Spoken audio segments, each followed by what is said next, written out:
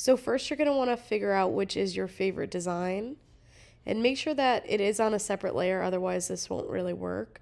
Then you're going to click on the design, you're going to tap on it once, you're going to click copy, then you're going to create a new sketch, bring it over, paste it down, and then you're going to duplicate it by clicking it, bringing it over, transforming it so that it becomes a completely different variation of the first design. Again, I duplicated the first design layer.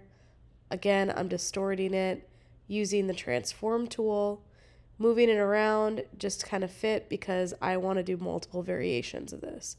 I would say that your variations, you should have maybe 10 of them, as many as you can fit on the page.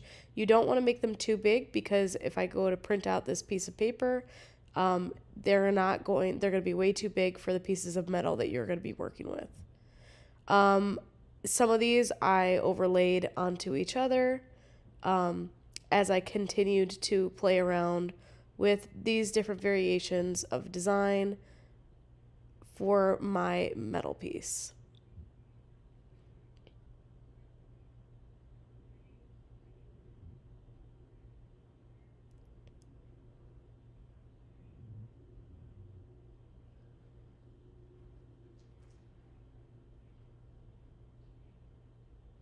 I continue to mess around with these variations until I fill up the whole page, and then I will submit this into Schoology into 2.2.